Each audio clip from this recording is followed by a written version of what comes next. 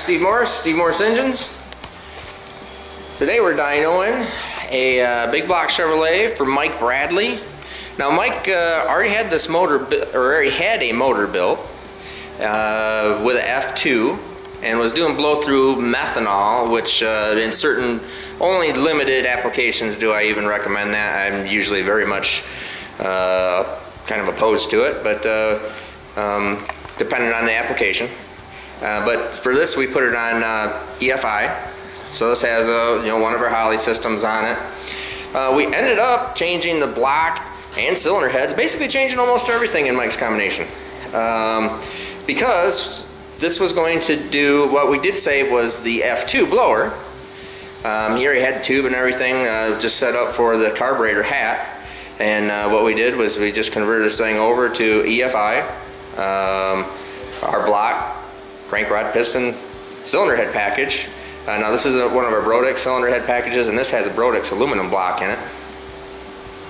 572 cubic inches. So this is a large motor because what we're going to do is somewhere down the road Mike is going to probably put the bigger blower on it. So we built this so he can, not just for what it is right now, because we can make this better with an F2, but when we put the bigger blowers on them, they're not going to be as good with a bigger blower on it.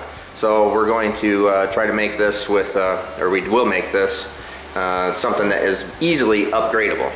So this is methanol. You can see the mechanical pump driven down there. Mike already had all the F2 bracketry and everything on his old big block. Now what you do see here is this is actually our restrictor belt, because I screwed up and I did not have in time for the dyno session one of my standard bells done. We're going to show you the difference between the restrictor belt and no bell at all. Keep in mind, this is a restrictor belt. It's actually smaller. It meets the restriction rule of 3.87 or 3.875, I think, hole diameter. Anyways, our Brodix cylinder head package, or our valve train, this has Crowers on it, steel rockers, our piston and rod package, and definitely our camshaft package.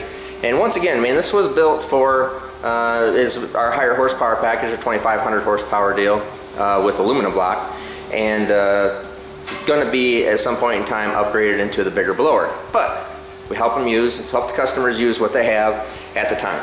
So what we'll do is we'll go out, we'll make a pull, we'll look at this thing, and look at the numbers.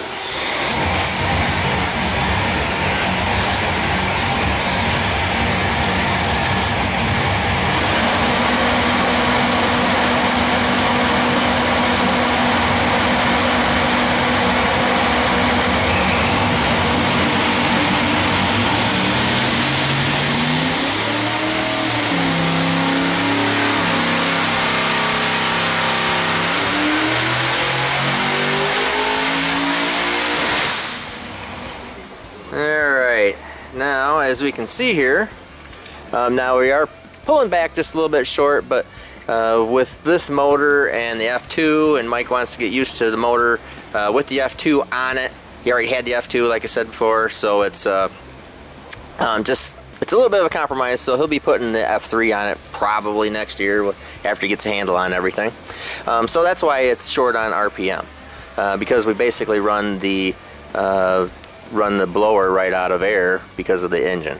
And I've talked about that in other comments, other videos. But as you can see here, still real good. 6,700.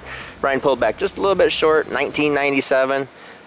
You can see here in the graph that peak torque was right up here in that 6,300 area.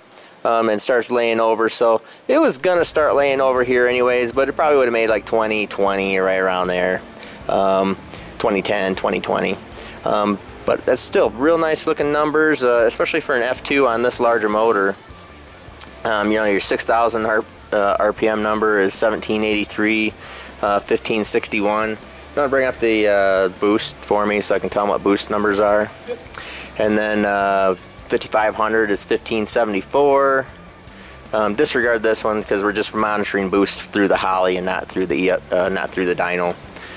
And all the way down at 5,000 RPM is 1347, And 4,000 RPM is 906 horsepower, 1,200 foot-pounds of torque.